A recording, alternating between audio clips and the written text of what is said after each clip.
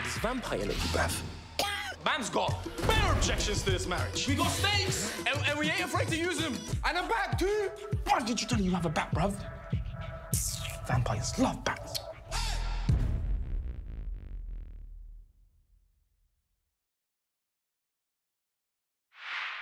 So, Manpreet, a warm welcome to you on filmeshilmy.com. Thank you so much for joining me, and a huge congratulations on Count Abdulla. I've watched a few episodes, and it's an absolutely bloody great comedy. I love it. So, Thank you. Thank you. well, look, I was reading up actually a piece that someone had written about the works that you've done, and I think you were saying that Amrita in Count Abdullah really uh was someone you related with because again, she's sort of fighting stereotypes which you've had to fight as well. So if Yeah. you could also shed a bit more light on that, I think it would be wonderful to know more about that. On my personal or Yeah, professional? both, both. Yeah. Yeah. So just like I'm from a Sikh background. I grew up in Southall, and it was different to what it was like now, I guess. And I live in Windsor now, so it's a big change from Southall to Windsor. And it was hard, like being, South Asian and just trying to do acting, like wanting to be an actress and doing the Western side of it. It was difficult. I have a science degree, and I did that, and it's good. It's so weird when you're younger, you just want to grow up, don't you? You just want that dream and you want to go for it, and I still did that, but I also had like a backup plan, which was my science degree, which was great. But once I finished uni, I was like, right, I don't want to do this. Like, I want to do acting, just acting.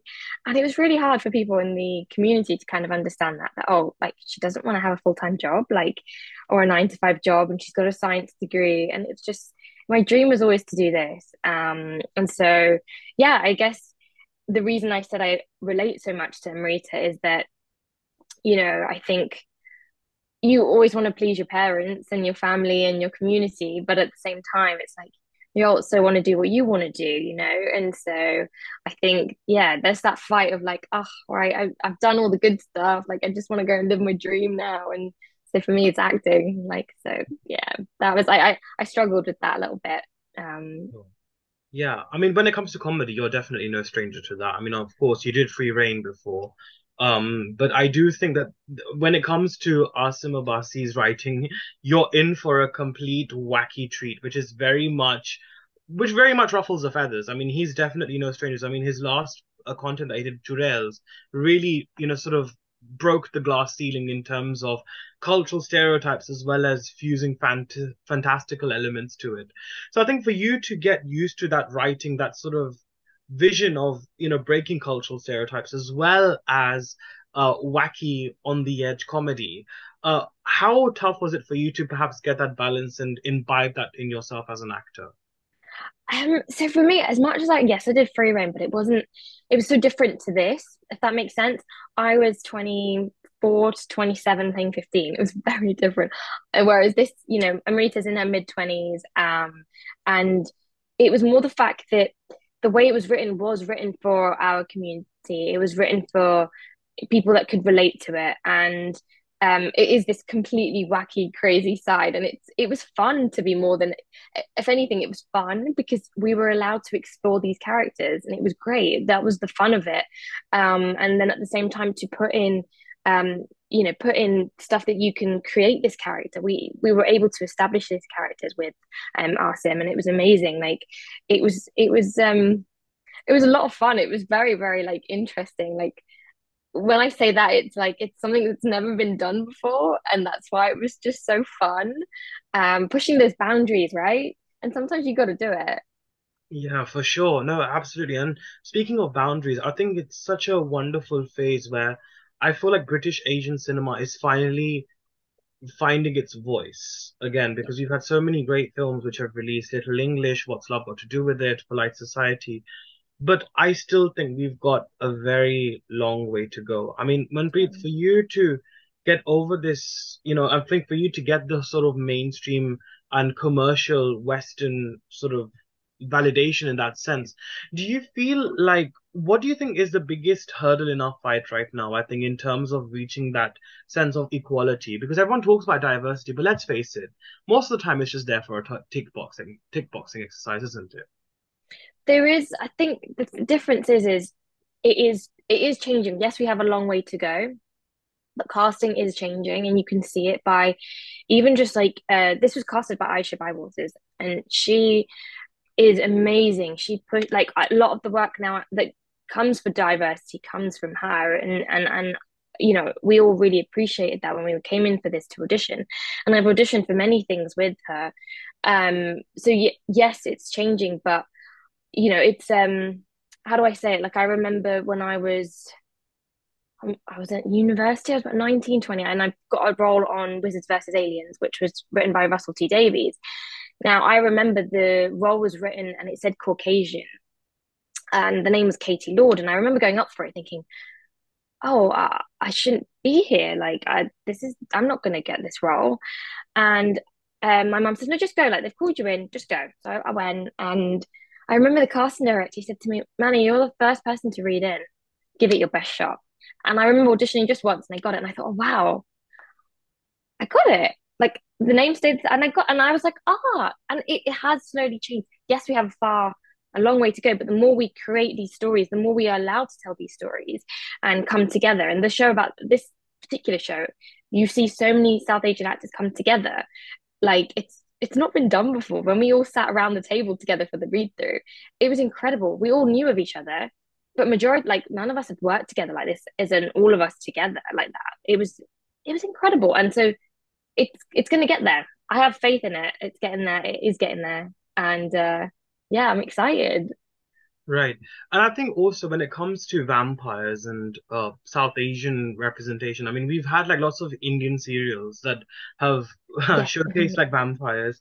We've had like Pyar Ki Ye Kahani before, which again is kind of like, in a way, kind of reminds us one of like Twilight, Vampire Diaries, and all of that. But I think in terms of actually mainstream international platform which fuses South Asian culture with vampires, I think this definitely is the first for sure. Yeah. So I think for you growing up, I think around that whole vampire um sort of fantastical aspect as well, and then also using the South Asian Desi environment that you've grown up with. Did you also how has that happened in your life, and do you think that experience in your life has helped you with this series as well? I do, because I feel like having the combination of the two, the fact that it's not done, you grow up dreaming, right? When we were all at that stage watching Twilight, who would have thought, you know, like 15 years later when I was at school, that I could be in a show that was representing that as well as a comedic side? Because I always say it's a cross between Vampire Diaries and In-Betweeners. And I grew up watching that. I would never think I would ever have a chance to be a part of something like that. Um, for me, it was using my childhood, my 20s, a mixture of experiences into this character, into this role. Um, and it's just different for me. I'm I'm really proud of what we've produced on this show. Sure. So, Manpreet, talk to me a bit more about your acting career. I mean, in terms of your inspiration, because you said that you wanted to ditch your science degree and enter this crazy world of creativity, which honestly is both crazy but also sensible at the same time. It's very weird to describe.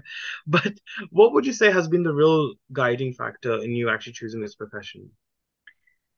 Guiding factor, you have to be resilient, and I think that's one thing I learned, and I have learned from a really young age.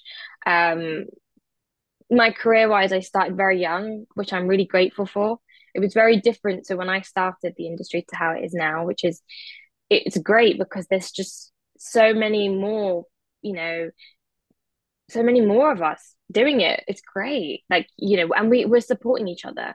But I've been really lucky. I think if I didn't book the jobs over the years that I have, you know, a part of me probably would have been like, oh, I had people saying to me, well, are you sure you're doing, you know, you should go back to it. And I had it, like I did have it. But the guidance I would say is that I also had very, very good support behind me too. Like I always say, like my nanny is like my biggest fan. Like and if you have that and they're rooting for you no matter what, like I've had, during COVID, I didn't work for 2.5 years. You're gonna have these up and down moments, but I also believe that if you're happy 100% doing what you do, you need to do it, whichever way it may be. At the same time, you don't need one interest only. Like, I still love science. Like, I do like science. That's why I did it.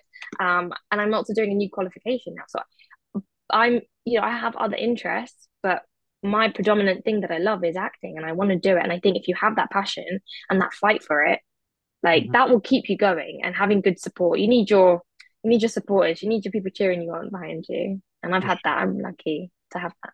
Because it can be a very lonely space as well. I think a creative's life is very lonely in the sense because, you just don't know when your next shift is going to end, when you're going to get your next gig. I mean, for us as journalists, it's pretty much quite similar actually, because, it's just so unpredictable. And that unpredictability brings a sense of solitude, not perhaps for the right reasons. But, how have you dealt with that loneliness, I think, in your life or that dark space? Again, do you think it is that support that you've had at home that really helps you to get out of that dark space? I do think so. Yeah, my mum, I'm really lucky. I'm very close with my mum, and my mum has always, I think, if anything, she found it harder. I remember like sometimes when I'd have my down moments or rejections, like you're in the last two consistently sometimes, and you're like, oh, I'm not booking the job. What's wrong with me? Or you'd get upset because you'd have this hope and it's taken, and you're like, oh. And my mum was the one that would see it, and I felt really bad actually because I'd be like, oh my God, like I feel bad, but then she's watching me feel that way as well, and it's taken me years. Like I've done it for over a decade, like 16 years. I've had to learn. I guess you learn and you learn that it is an industry of it's hard work. It's not, it's you never know. It's unpredictable. And I think the way I've dealt with it is by having other interests. I would say that's my way of doing it. Like, yes, I love it, but I think having other interests is really good and it's healthy.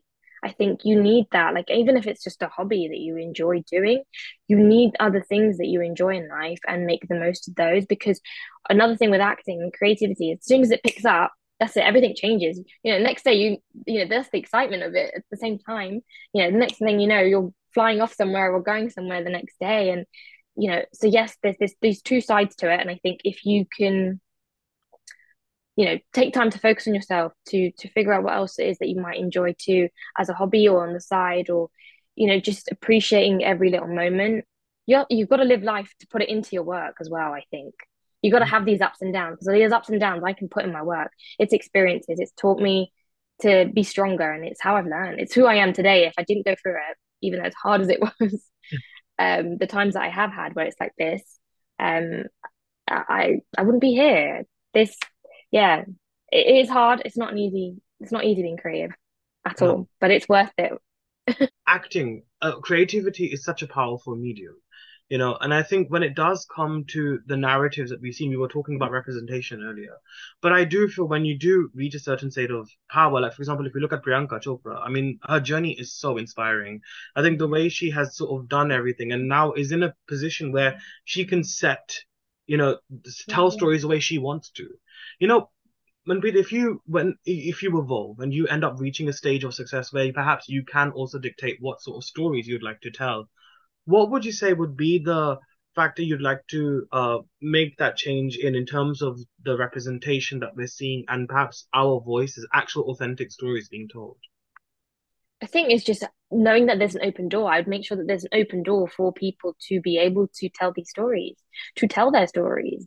And the thing is as well, like it can be it's a weird one as well, because I find that sometimes everyone feels like if someone's got a story to tell from a South Asian background that it has to be stereotyped. It doesn't. There's so many stories out there, but it's still so like it's not an open enough. And I think that's what it would. I would want the door open, and I think it's a strong word. Those two words say a door open, because the half the time they're closed, and in itself, writing's hard. I've tried writing, and I would love to do that one day as well myself, actually write a story. Um, and just sitting there doing it, it's hard. I remember sitting there talking to Kaamil, the writer of Count Abdulla, and I was like, to Kaamil, like, I'm gonna need some advice here, because I was like, I'm struggling, but I want to write, and I know I have a story to tell. And I think the more and more we're realizing that these doors are opening and we can do it, the more and more it's going to happen, and the better. Like I think in the next like few years, things are changing and for the better. Like it's great, and I would continue to support that and make sure that more voices can be heard. Hmm. Now, almost just over a decade ago, you did a Mm. film called Tezz, which was a Hindi movie. Kangana was in it, Anil Kapoor was in it, Ajay Devgan was in it. It was a Priyadarshan film, right? And I know you had to learn some Hindi for that. But have you actually also considered, because I think, I mean, of course, I don't want to make this sound stereotypical because every time we speak to a British Asian, it's always like, oh, have you worked in Bollywood or do you aspire to work there? I mean, of course, we will aspire to do other stuff as well, I'm sure. But Yeah. in terms of actually working in Hindi cinema as well, have you actually considered maybe, or have you expressed an interest in working there more and doing more roles there too? Do you know, so when I did that, I was really young and I actually didn't speak Hindi. I had to learn it, and I did Hindi classes, and honestly, it was I love it. Like I always find like because I speak Punjabi, and Punjabi is like I always like Punjabi is really slang. I find sometimes, whereas Hindi is like really like fluent, and really lovely. So like I had to like kind of I understood Hindi, but I couldn't speak it, and so I was like, all right, I need to get learning, and yeah, I enjoyed the experience and I would love to. I think as I'm getting older, the storyline's changing, which I'm really enjoying. Like I can't remember the name of it. There was a new film that's just come out, well, a few months ago on Netflix with is it Ali Abad? Gangubai Kathiawadi? That's it. And I loved it. And I just thought, oh, I'm in awe of her acting and just the storyline and it being told and yeah, that's the sort of stuff I would want to work on. If I did Bollywood, I want like a nitty gritty role, that you can put your teeth in. The only thing I guess maybe why I've shied away from Bollywood, I can't dance to save my life, and I wish I could. And in Count Abdulla, you'll see we're completely out of my comfort zone. Oh yeah, I Um, read that.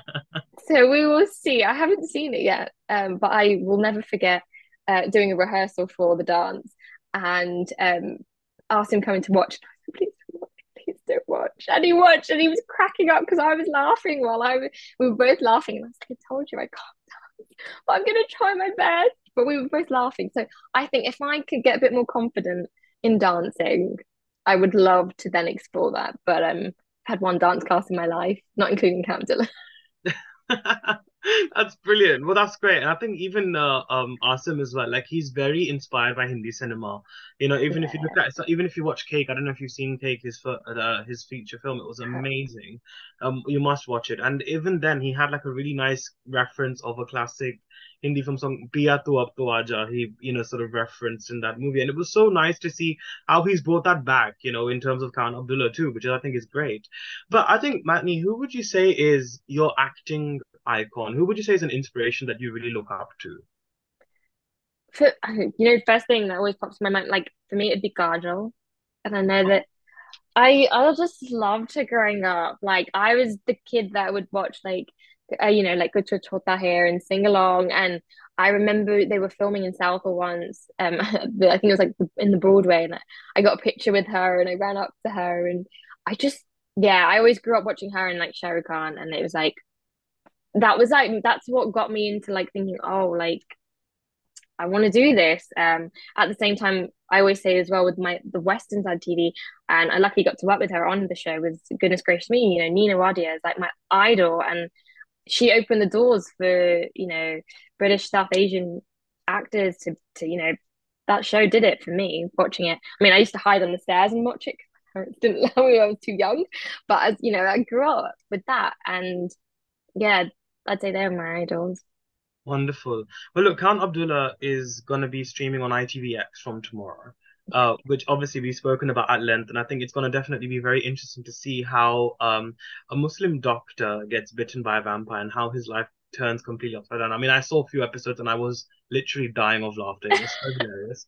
But I think going forward, what else can we look forward to from you, and what sort of projects? I mean, I know you mentioned that Gangubai reference, but what other style of roles will you be really keen on exploring or getting your teeth into? There we go. Do Try to. um honestly, it. I'm really lucky with my agency. They put me up for a mixture of like projects. So for me, it would be, I would love like a role where it's like even like a film, a film where it has got, yeah, like a, I don't know, I just want to explore something with a bit more like, as I'm getting older as well, I don't know, actually, like more depth, I guess. Like this was my first step into, you know, having depth into this character, creating the character, working, in a really long time. I haven't really done that because obviously I was playing 15 before. I'm 31 in a month's time, and I'm like, yes, like so more roles, I guess, in my 20s, but having those stories told. I want a story told now, like, and this was the first step, and I loved it, and I just want more of that. I want more of these characters that you can work with, you can create and tell a story. So yeah, something like nitty gritty, like I did say though, that'd be fun. Why not? Like Sure. And that'd be good. any particular titles that we can look forward to, maybe, perhaps? Oh, at the moment, not yet, not yet, not yet. I feel like I'm being reintroduced into the industry, to be honest, with this, Mm. with the show, because I did free reign for 3 years, and I don't know if many, I don't know if many South Asian people from the community knew that I was actually Indian on the show, and and so gradually when I say free, like, oh my God, you're actually Indian. I'm like, yeah. So I got a lot of that when I was on free reign. A lot of people didn't realize I was Indian, and so um I remember going into my agency having a meeting, and I said, I don't know what to do. I'm not getting any jobs. Like it's really hard. And she said, you're playing 15 for a really long time. We need to reintroduce you. And so it's been literally like pushing me out, loads of auditions, and I've been really, really grateful. But Count Abdullah was the one where the role fitted me. Like it just felt right. And I feel like, yeah, this is me being reintroduced as an adult, as a woman. And I'm really excited to see, and hopefully that opens some doors for me, and then go from there. I think this is a balance as well, isn't it? That every actor has to, or a fight rather, that every character has to really overcome is that whole typecasting thing, right? Like, because Yeah, you've done a character for so long, it's just almost people recognize you as an entity and for you to shrug off of it as well. But do you think you've kind of at the, finishing line of brushing that off and, getting your new identity heard and seen as well? definitely, definitely. I think this, and like I said, this is it for me when this comes out, and that's why I'm really excited as well, because it's the next chapter of my acting career for me. This is, um, so I'm excited. I mean, I literally chopped all my hair off after the show. I literally, like, I think it's 2 years ago, I chopped it to a bob. It's growing now, but I was just like, right, I need a fresh look, fresh start. And yeah, and I think also just turning 30, once you turn your 30s, I think you really do. It's like, you look at your 20s and it's flown by. You've learned a lot, and you're content with who you are. I'm really content with who I am. So I'm excited. I know that something will come along. So you just got to have faith, right?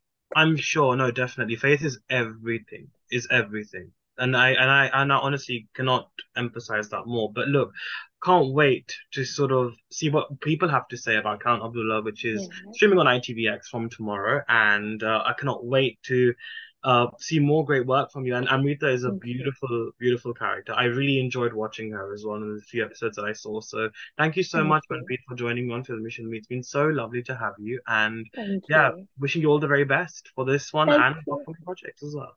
Thank you. Thank you. Speak to you soon. Thank Bye. you. Bye-bye. Bye.